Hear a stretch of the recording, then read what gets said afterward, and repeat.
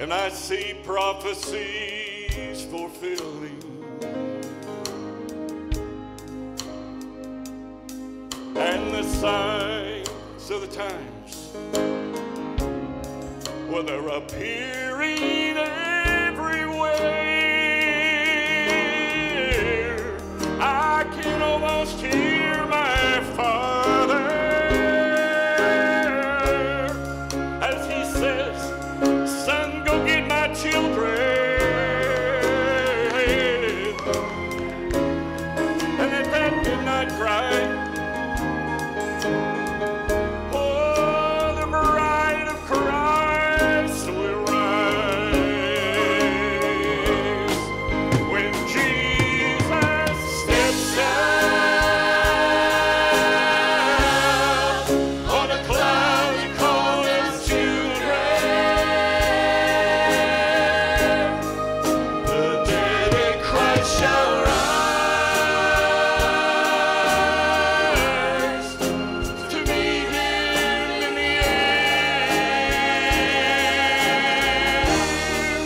And when those that remain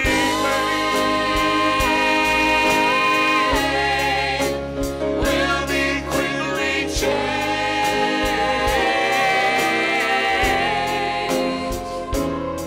At that midnight cry, when Jesus comes again. Can you stand and sing with us this morning? And when those that remain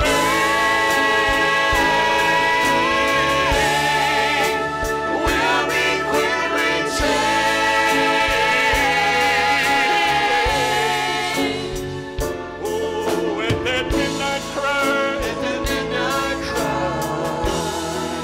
when Jesus comes again.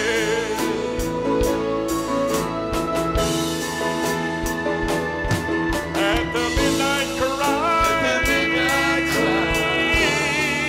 when Jesus comes again.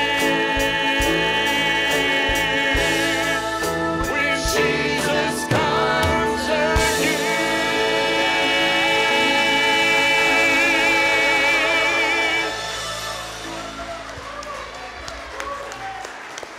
Hey, amen. Well, good morning, and I hope you're having a great day, kind of staying dry a little bit, but either way, God is good. All the time. And all the time. Amen. The gospel prospers during the good times and the bad. Oftentimes more in the bad times, because that's when we can step back and take a look around and realize we need God. That He can control things that we cannot control, and thank goodness His ways are better than our ways. If you'll turn your Bibles on or open them up to Mark in chapter 5, verse 21, Lord willing, we're going to go all the way through verse 43 and finish the chapter this morning. And we got a sermon title, Christlike Leadership Qualities. A few things that you can learn this morning. And I think that a lot of us, if we're not careful, we hear about leadership and we think, well, I'm not really a leader. Well, I hate to tell you this, but you don't have an option on whether or not you're a leader. Several months ago, 7 or 8 months ago, you heard me tell you that leadership is influence. Have you ever understood it to be that way? Now, some of us have the opportunity and the responsibility more than the opportunity. Maybe you have people that work for you, and maybe you have some type of influence over over their financial situation. But at the same time, some of your greatest improvements and most important things you've done in life are because of your leadership on influence and with influence on the people that are just standing shoulder to shoulder next to you in life. You're influencing them in positive ways to live a better life, a more Christ-pleasing life. And I give this example, you have a buddy and they're not doing right and they're continually not doing right. Nothing is more impactful than one Christian saying to another Christian in love, but also just in truth saying, you know what, hey man, you're out of line. You're not right about this. You got to check yourself. You got to rethink this because it's not going the way that God would have it go. And for that person to say, be able to take a deep breath and say, you know what, you're right.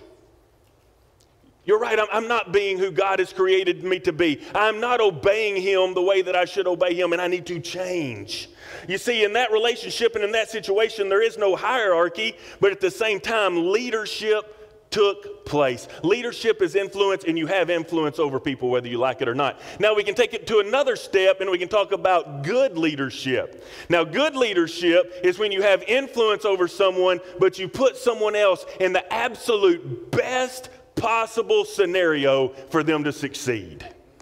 Some of y'all helped me in order to lead this church, and we have lots of things going on here. I don't know that we really do enough self-commercials for our church. We hosted Ranger Day for the Cub Scouts. We sit there and we go out there and we feed elementary school staff. We feed people on Monday night. Anybody in our community that wants to eat a warm dinner, Brother Tony leads that. This coming Wednesday night, 5:15, anybody that wants to come and eat a free dinner, and it'll be the best food you put in your mouth all week, I guarantee it.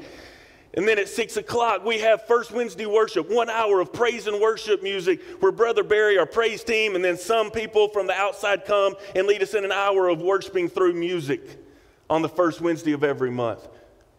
We have things going on. We have our food pantry from 9 until about 11 or 11:30, Tuesdays and Thursdays. Hundreds of families are taken care of.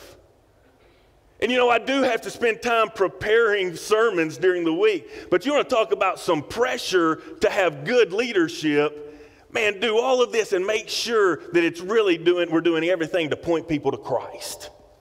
And that's what we want. We want people, and you want people that you have influence over to be in the best scenario possible to successfully put them in situations that will lead them to Christ. That's good leadership for the saints. So we have that I want us to know, because today we're going to look at some Christ-like leadership qualities. But there's something else I want you to know. There's going to be two characters, really a few characters, but two main characters today in the passage as we finish Mark chapter 5. There's going to be this man named Jairus, and he was the elder in the synagogue. And remember, the synagogue was the local place where the Jews would come and meet if they couldn't get to Jerusalem to the temple. And so he's the elder there. He's kind of highfalutin. He's got some money and prestige and some power, and he would have been looked up to. And Jesus is going to be in a situation, and he's going to provide great leadership for Jairus and his 12-year-old daughter, his little girl. Now, I want you to know this on the front end. At age 12, she would have become a woman in that culture. So she was a full adult, but Jairus still looked at her as his little girl. But then, so we have all of the power and the prestige and the religiosity of the elder of the synagogue, but then we also have this lady that for 12 years herself has had a bleeding disease. And because of their Jewish rules and regulations, she hasn't been able to go to the synagogue and worship. Her family wouldn't get too close to her because they would be unclean for at least a week. She has spent all of her money, we know from the other gospel accounts of this story. She has no more money. She's run out of doctors to go get second, third, and fourth opinions from. All of these things. And I want you to know, no matter which side of the coin you're on, if you are the richest person in this room, if you have the nicest car, I don't know of anybody that drives a Bentley, so if you have the best Bentley that has ever been built, or if the other side of it, you walked here in the rain and your clothes stink and you're not comfortable and you're ill and you don't have a pot to warm water in or anything else, I'm telling you, Jesus loves you. He cares for you. Trust him, and he will provide, ladies and gentlemen. No matter where you are in that great expanse between one type of person and another, Jesus made time because he was the greatest leader to ever live. So with this, you need to be reachable, number one. Mark chapter 5, verse 21 through verse 24, if you'll follow along with me. Now, when Jesus had crossed over again by boat to the other side, you know what? Let me just cover this real quick. What a if Mark's writing chronologically, so in time order, what a crazy 2 or 3 days this has been for Jesus and the apostles. Everything's going great. He teaches these parables. I mean, he's the best teacher ever, and he's up here and he's around Capernaum, but he decides that he withdraws, and they hop in these little boats and they're going across the Sea of Galilee over to the east side of the sea. This crazy storm comes, and Jesus literally calms the storm and calms the sea right there. They get over to the east side of the sea, and at least 2,000, maybe up to 6,000 demons have possessed this guy or two. Jesus casts them out. The pigs run in to the water off the cliff, and they're drowned, and then they're pushed away and rejected. So they get back in the boat, and here they go across because Jesus wants to go back to the east side of the lake again. Can you imagine? I remember when I was in college, I pledged a fraternity, and in the last week of our pledge semester, we weren't able to really go to sleep for a week. And by about day 4, I didn't know which way was up, which way I was going. I was just totally confused and didn't know what was going. You could say, "Hi, Jay," and I just start crying. Like, I don't know if I should say hi back or not. I don't know. And so that's what these apostles have gone through. This whirlwind of, oh my goodness. And remember when they were in the boat and they were saying to Jesus, "Hey man, you should get up here and panic with us because we're all about to die." And Jesus steps up, he wakes up from his nap and says, "Hey, be still." That's when they realized and they feared, saying, no more is this some great teacher. No more is this just some guy that was sent from God. No more is this some prophet that maybe will have a good word for us. No, this is God in the boat with us. Man, what a couple of days for these old boys. But Jesus was reachable. Back to verse 21. Now when Jesus had crossed over again by boat to the other side, a great multitude gathered to him, and he was by the sea. And behold, one of the rulers of the synagogue came, Jairus by name, and when he saw him, he fell at Jesus' feet and begged him, implored him earnestly, saying, "My little daughter," who by that culture was a woman, "my little girl lies at the point of death. Come and lay your hands on her, that she may be healed and she will live." So Jesus went with him, and a great multitude followed him and thronged him. Jesus through all this time was reachable. I want to tell you something as you think about Christ-like leadership though. If you went back and read the same account in Luke chapter 8, you would know this. When Jesus was on the east side of the Sea of Galilee, he had just cast out at least 2,000 demons, maybe 6,000 demons. They had seen this miraculous change in the demon-possessed man, and the people in that culture, all of those people that saw it and were told about it immediately, they said, "Get out of here. We don't want anything to do with you." It is going to be the same thing for you as you spread the word of Jesus Christ, as you exert influence over other people. There are going to be people that are stiff-necked. There are going to be people that reject. There are going to be people that push back against you, and you have to say, okay, I want you to understand this. It has always been in God's plan for people to reject him if their hard hearts so desire. And he was rejected, and he just left. But then I want you to know this about Christ-like leadership too. When he gets back on the east side of the lake, on the Sea of Galilee, they're so excited and they're waiting to be with him and hear from him.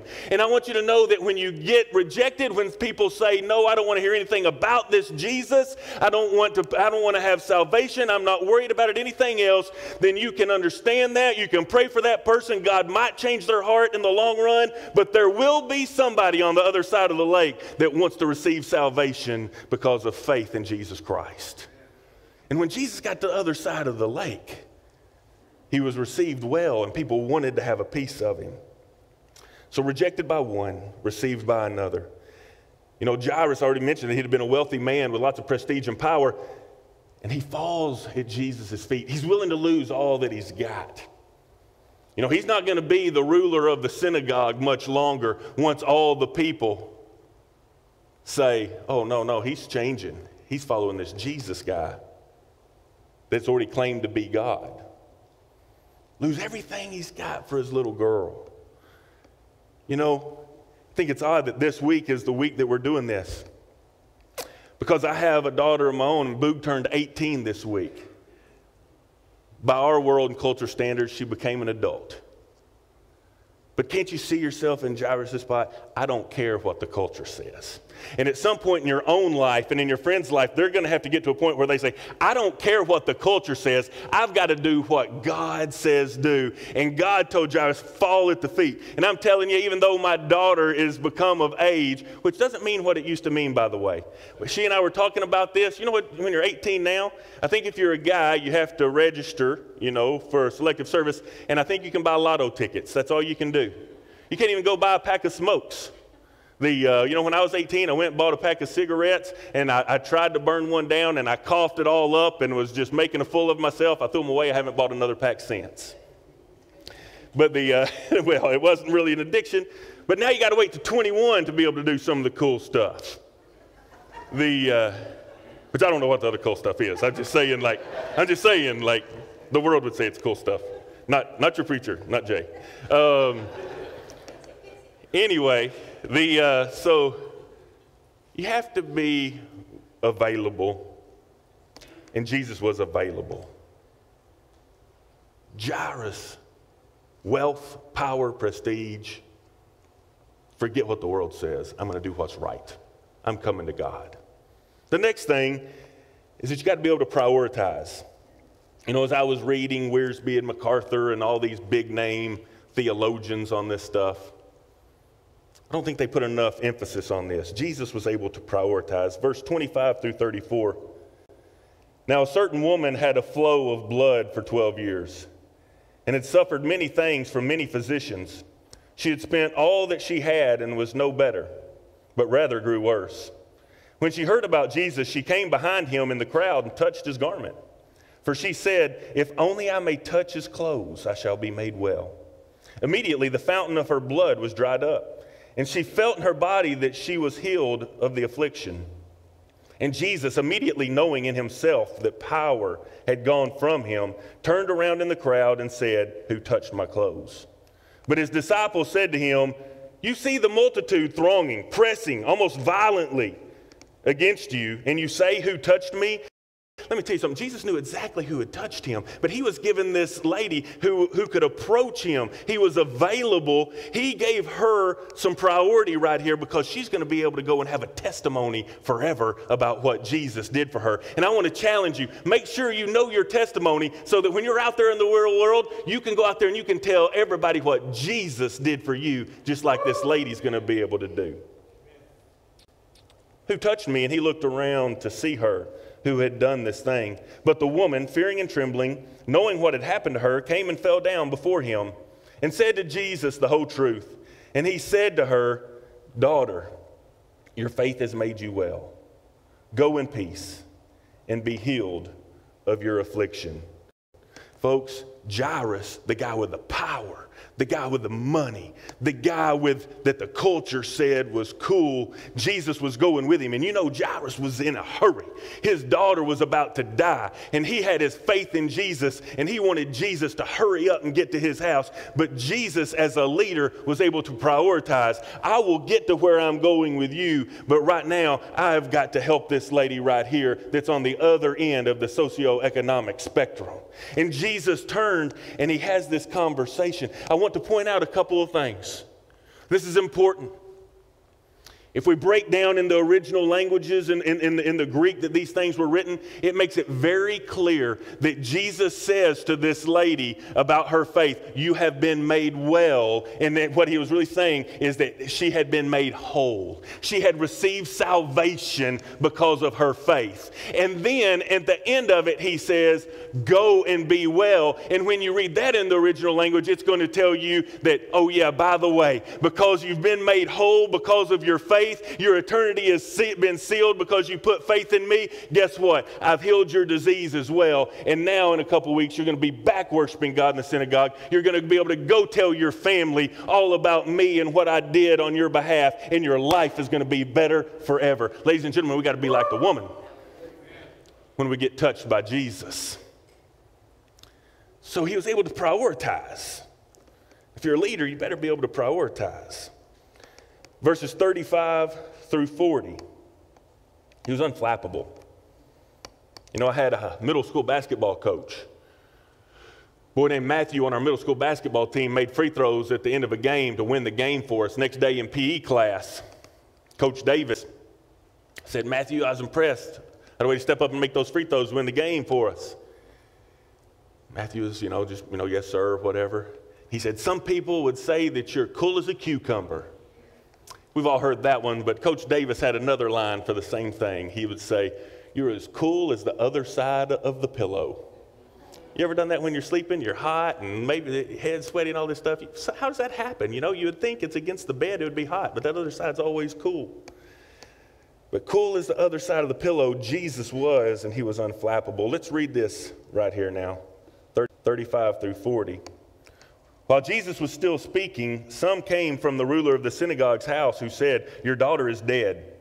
Why trouble the teacher any further? As soon as Jesus heard the word that was spoken, he said to the ruler of the synagogue, do not be afraid, only believe. And he permitted no one to follow him except Peter, James, and John, who were his inner circle, okay? Andrew at times as well, Peter's brother, but those three guys were Jesus' inner circle throughout his ministry. And he permitted no one to follow him except Peter, James, and John, the brother of James. Then Jesus came to the house of the ruler of the synagogue and saw a tumult, saw just chaos. All right, ridiculousness. And those who wept and wailed loudly, when he came in, he said to them, why make this commotion and weep? This child is not dead, but sleeping. And they ridiculed him. But when he had put them all outside, he took the father and the mother of the child and those who were with him and entered where the child was lying. So here's the picture for you. Jairus is already, here's the story. Jairus is probably already starting to wonder because, come on, we're wasting time. My daughter's dying and you can heal her. And Jesus stops and has priority with the lady with the blood disease and with the bleeding problem. And so here they're coming to the house. Don't bother Jesus anymore. There's nothing you can do. Your daughter has died. And Jesus said, no. No, this is going to be okay. And if you look at what Jesus really said in the original language, what he was saying and what he said to Jairus was, Journey wrote a hit song off of this. Anybody like Journey, the band? Jesus really said to him, don't stop believing. That's what he said. He was walking, and really what he said was, you have believed, now keep it up, okay? But I think that Journey knew that, and they were biblical scholars, and that's how they got their song. But sure enough, here he is. Don't stop believing. Jesus just keeps on going to his house. And then he gets there. And it's craziness and it's chaos. And there in this time, in this culture, in this Jewish world, they had professional mourners. And they would hire people to come and just hoot and holler and go nuts and act all crazy and everything. But that proves that she was really dead. They wouldn't have, now his wife, Jairus' wife and extended family wouldn't have paid these people to come to their house unless they knew that the girl was really dead, right? No matter how rich you are, you don't waste money and just throw it away, especially on professional wailers and mourners. So they're wailing and they're going crazy. She's so dead that when Jesus says, oh, no, it's going to be okay, that they laugh and make fun of Jesus. And Jesus, he's unflappable during this situation. What Jesus does is he says, if you read Luke's account, he says, shut up and leave. Just shut up and leave. I don't think he was necessarily mean. I don't think he was necessarily crass. I think he was just like, this is stupid. I'm the one in charge. Shut up and leave.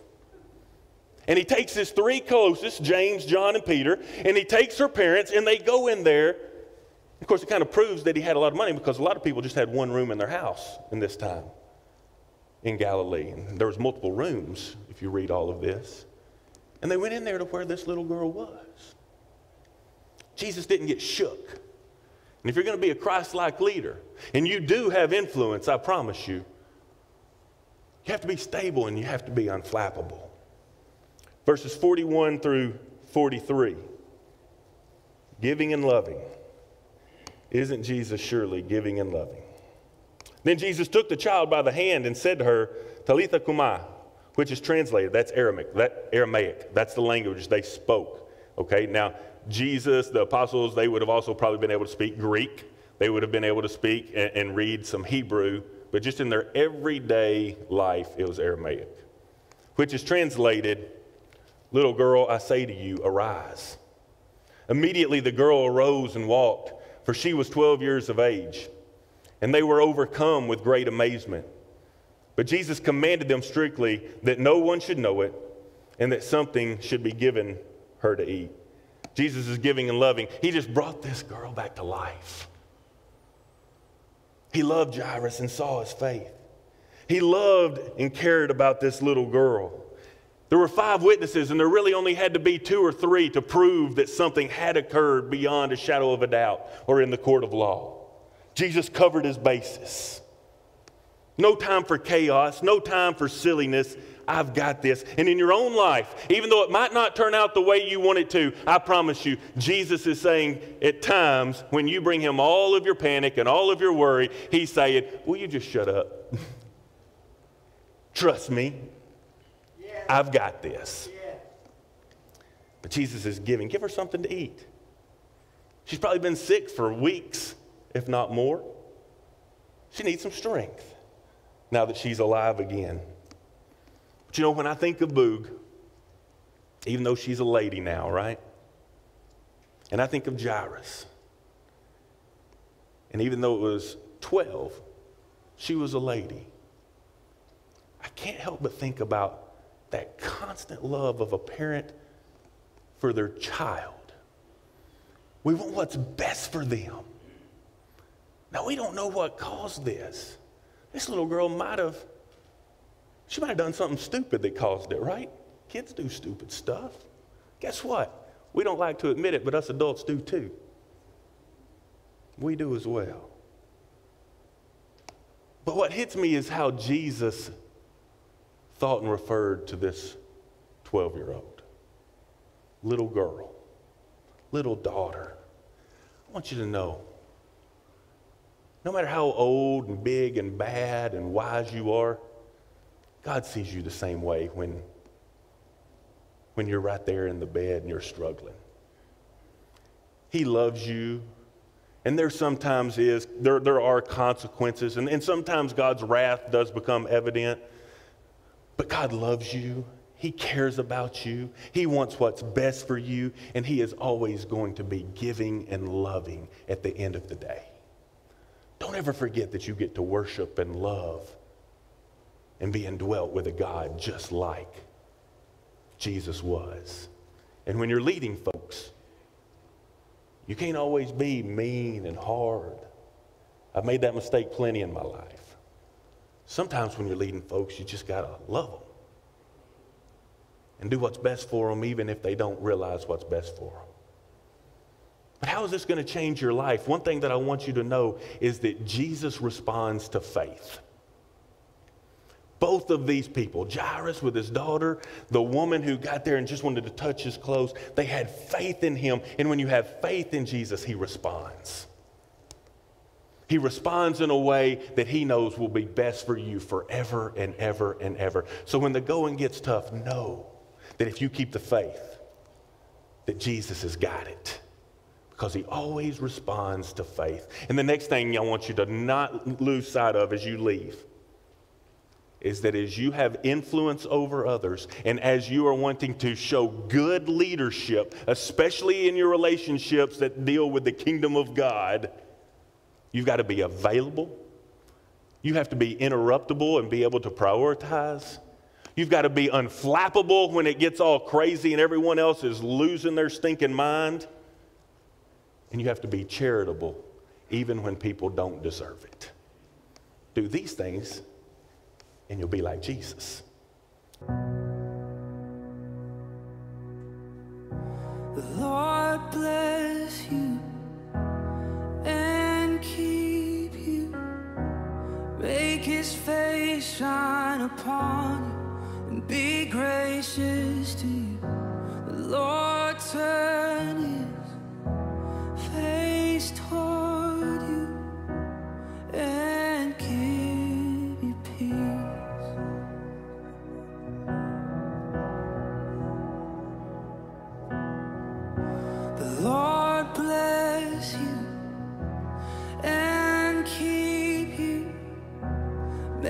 his face shine upon you and be gracious to you.